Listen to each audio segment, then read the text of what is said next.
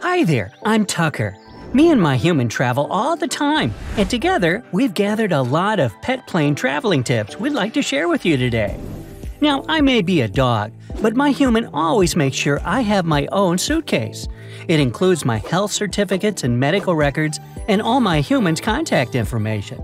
These are all in a pocket that's easily reachable, so we can provide them to the airport personnel if necessary.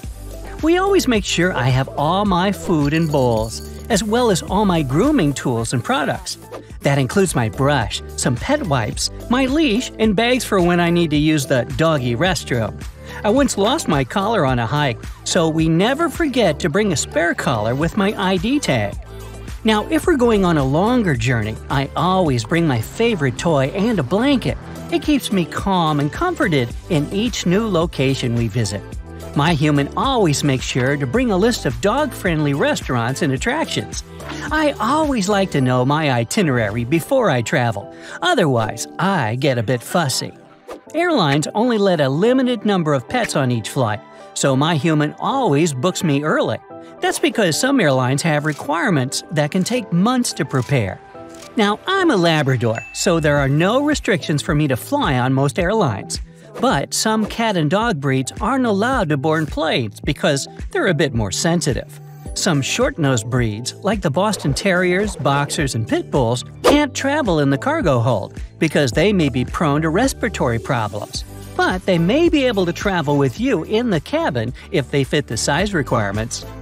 I'll most likely be separated from my human on board the plane, so he needed to get me a special crate approved by most airlines.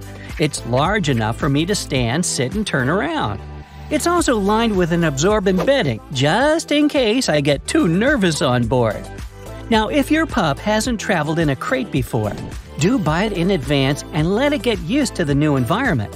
With proper training, we'll actually enjoy staying in the kennel. We'll see it as a safe, comfortable place we actually like to hang out in. The easiest way is to just feed the dog in the kennel a few weeks in advance leading up to the flight day.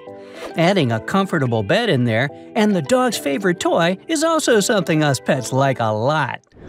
If our flight has a layover, we always pack a bit of dry food for me to enjoy in case I need a snack between the trips. The airline personnel will be nice enough to help me with it. Now, me and my human came up with this neat trick in case I get thirsty too. We freeze my filled water dish the night before.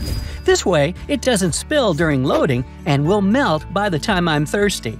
My human always makes sure that my crate door is closed but not locked, so the airline people can open it in case there's an emergency. My crate is filled with ways to identify me, too. It has the words "live animal" written all over, and my owner's name, cell phone, and destination phone number are also provided. We've even stuck a nice photo of me on the crate, just in case I get lost. They'll know where to return me and how to contact my human. Oh, did I mention I'm half cyborg? Don't want to brag or anything, but my human did provide me with a microchip that may come in handy in case I get lost. It has all my information, like health records and ways to contact my human. Most airports and vet offices have special tools to scan it. Now, I really don't like this tip, but I get it. It's for our safety, blah blah blah. You shouldn't fill the pet's crate with a lot of toys.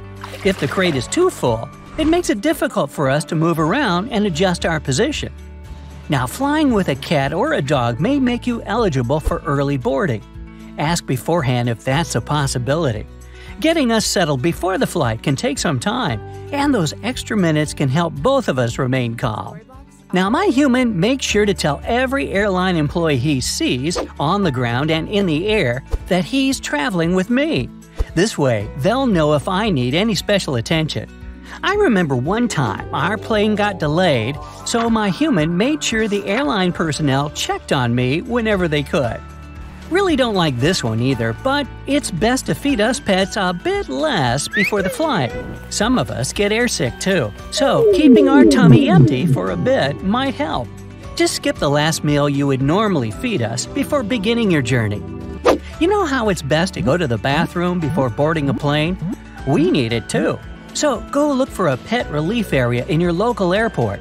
Most of them should have one. Some smaller dogs, generally under 20 pounds, may be able to travel in the cabin with you. That's only if they're well behaved and properly groomed. Always remember that most airlines will be able to refuse to board your pet at any time if the animal doesn't comply with the regulations. Also, keep in mind that the dog carrier you bring into the cabin will likely count as a piece of carry-on luggage. All throughout the flight, your pet needs to be safely placed under the seat in front of you.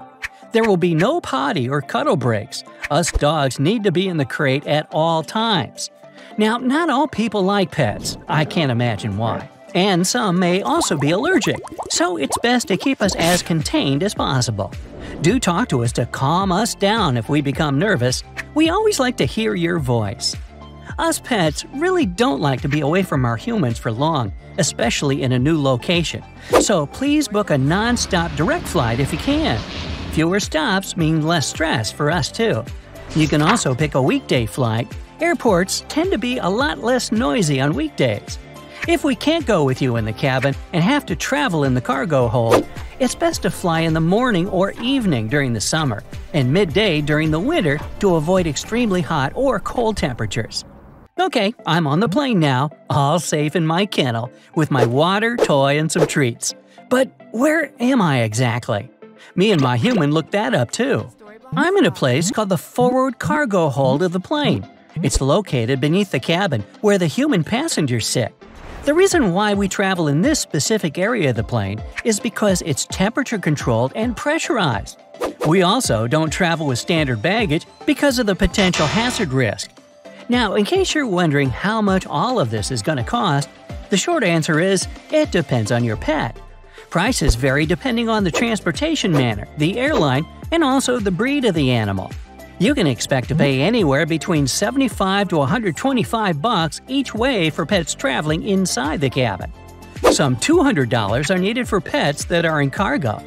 Very large dogs, however, can cost up to $2,000 since they do take up a lot of space. Once you get to your destination, go straight to the airline's specified cargo location. Us dogs are available about 2 hours after the flight's arrival, and we must be picked up within 4 hours. Otherwise, we'll be taken to a vet or boarding facility, so please hurry. Take us for a walk right away. We need a bit of a stretch, too.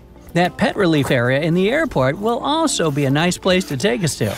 Oh, and don't forget the mandatory head pats and belly rubs. Yeah, right there. That's it for today. So hey, if you pacified your curiosity, then give the video a like and share it with your friends. Or if you want more, just click on these videos and stay on the bright side.